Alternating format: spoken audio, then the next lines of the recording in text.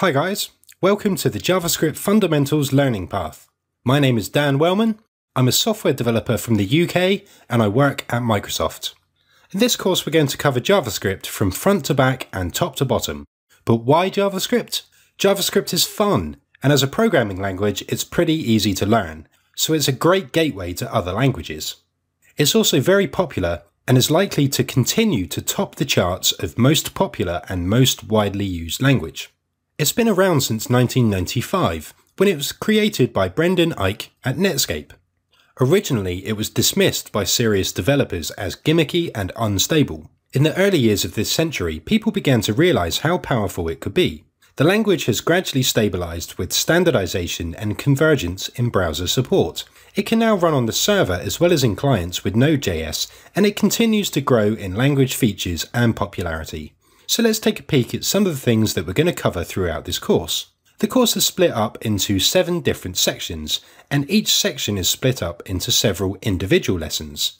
The first section is an introductory section and looks at getting our development area for the course set up and some ultra fundamental aspects of the language that we'll be using frequently in our example code.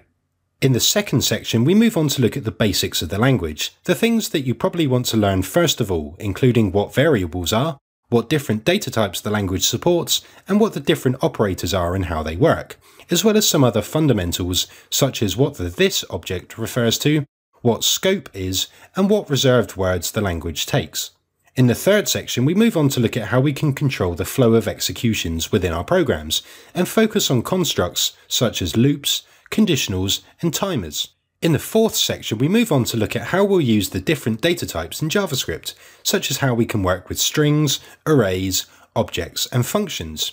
We also take a look at dates and times, and the math object.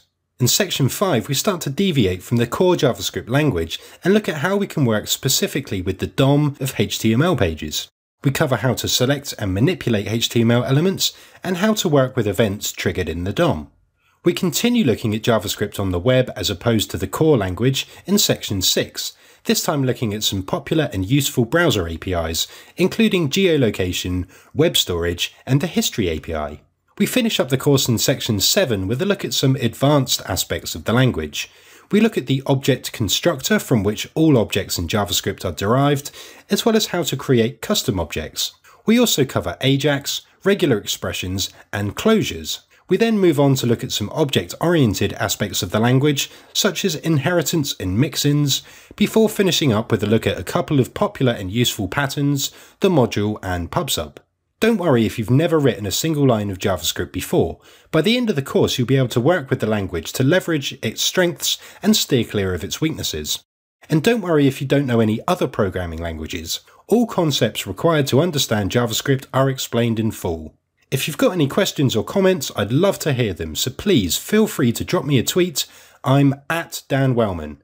So see you in the first lesson. Thanks for watching.